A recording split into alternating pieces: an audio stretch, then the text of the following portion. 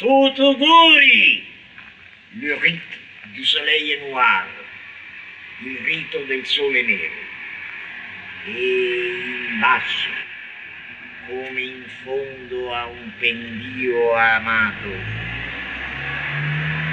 Tout auguri! Il rito del sole nero. E in basso, come in fondo a un pendio amaro, il cuore crudelmente disperato si apre il cerchio delle 6 croci, 3 in basso, come incastrate nella madre terra, disincastrate dalla stretta immonda della madre che sbava. La terra di carbone nero è il solo luogo umido in questa fessura rocciosa. Il rito è che il nuovo sole passi per 7 punti prima di scoppiare nell'orifizio della terra.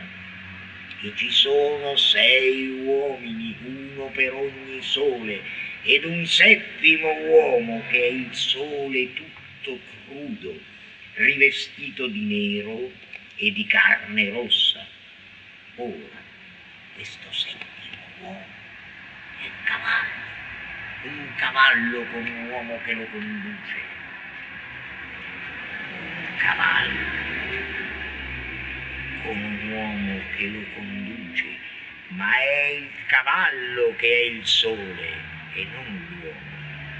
Sulla lacerazione di un tamburo e di una lunga tromba strana, i 6 uomini distesi, arrotolati per terra, sorgono poco a poco come girasoli, non soli, ma suolo che gira, loti d'acqua, e ad ogni sorgere corrisponde il gong sempre più oscuro e sordo del tamburo, finché all'improvviso si vede arrivare al gran galoppo ad una velocità vertiginosa l'ultimo sole, il primo uomo, il cavaliere nero, con un uomo nudo, assolutamente nudo e vergine su di lui.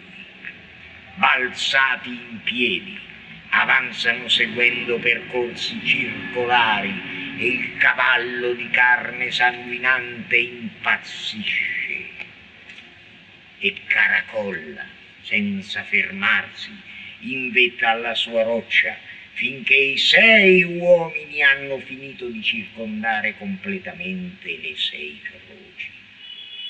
Ora il culmine del rito è infatti l'abolizione della croce. Dopo aver finito di girare, sradicano le croci dalla terra e l'uomo nudo sul cavallo mostra un immenso ferro di cavallo che ha bagnato in una ferita del suo sangue.